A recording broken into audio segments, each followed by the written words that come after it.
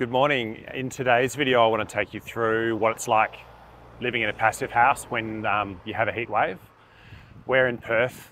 Our home is built to passive house standards, and we're experiencing a really hot stretch at the moment, about 4 or 5 days of temperatures over 40 degrees. And the temperature's kind of only dropping around, to 25, 26 degrees at night. And so this is an opportunity for me to explain how a passive house manages with a heat wave, but also how we operate the house to get the most out of it to keep it comfortable. So Perth has a fairly hot Mediterranean climate. We do experience some runs of hot weather during the summer months, and most days we tend to get a really cooling sea breeze, which is really helpful in lowering the temperature. But when you get the really hot weather, the sea breeze just never seems to arrive, so you don't get any relief. And so it's really important that you have like an energy efficient building envelope that's highly insulated, that doesn't let the heat in, and then you can let the air conditioning do its best to keep the house cool without costing a lot of money and electricity. The main benefit of the passive house concept being airtight and having heat recovery ventilation was well sort of put on display this morning when I woke up and left the house, and there was a really thick smell of bushfire in the air, because there's been a big fire out near the airport today that's about 20-30 kilometres away. But the smell of the bushfire smoke was really strong as soon as you left the house. But when we were asleep last night and when I woke up this morning, there's no sort of bushfire smell in the house whatsoever. It seems like most of that's now disappeared, but when I went to the gym at like 6 a.m. this morning, the sky was like completely thick with smog. So the HRV does an amazing job of getting rid of that sort of smoke smell throughout the house. In terms of the house design, the most important thing is that windows are really well shaded from the summer heat. So here we've got our south-facing windows, and as you can see, they've got a really deep overhang, and the sun actually rises kind of southeast in the morning and sets in the southwest, but these overhangs do a really great job of stopping any sort of sun hitting these windows. And I'll take you around the side of the house and I'll show you what we do on the east and west facing windows. So the sun's in full force this morning, and that easterly sun is hitting the side of the house. So we've got these roller shutters. They shut down in the morning just to prevent any heat gain coming through the glass. Some of you may make a comment about the fact that we've got dark cladding, and that does obviously going to heat up more than a light coloured cladding. That was like an aesthetic preference. We looked into it and decided that there wasn't any real strong scientific data about a light coloured cladding versus dark coloured cladding. In any case, this particular product does have reflective elements in the paint itself, but also we have a ventilated facade. So when the air behind the cladding heats up, it has a way of escaping. So it's got a direct sort of chimney effect of cool air coming in from the bottom of the cladding and exhausting at the top, and that helps keep heat away from the structure. So coming around to the north side of the house, you can see we also have these really deep overhangs, and they're perfectly designed to completely exclude summer sun. And you see there's no actual sun hitting the glass at all, and there's barely any sun hitting the alfresco area either.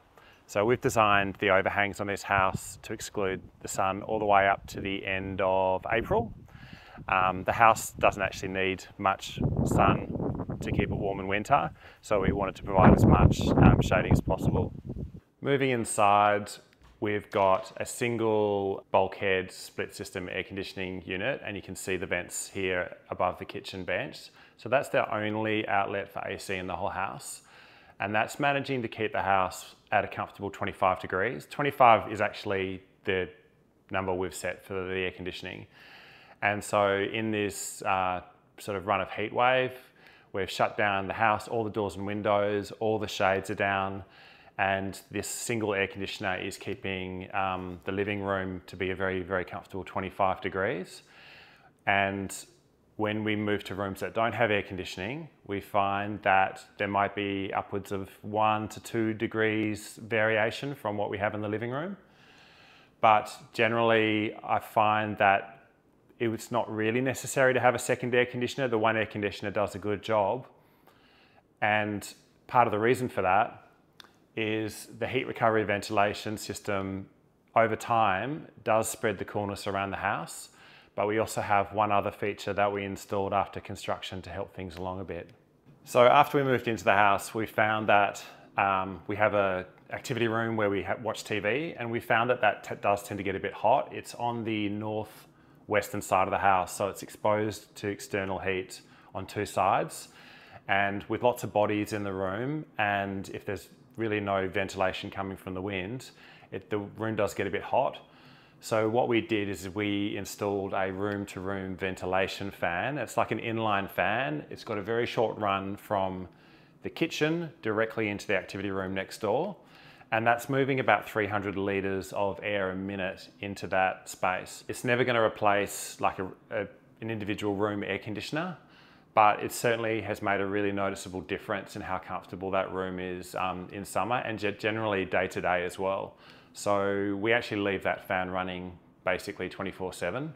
It's super quiet, and it just provides a real boost of fresh air that the HRV is not really designed to do. And so that was a really good investment. We've also added another inline room-to-room ventilation system to the self-contained apartment facing the street. That's a completely self-contained apartment, and we were worried that our tenants might be getting a bit hot during summer. We hadn't had any actual complaints, but I wanted to be a little bit extra cautious, but I didn't want to go the whole way and install an air conditioner and have that kind of like, abused in terms of how often the tenants use it.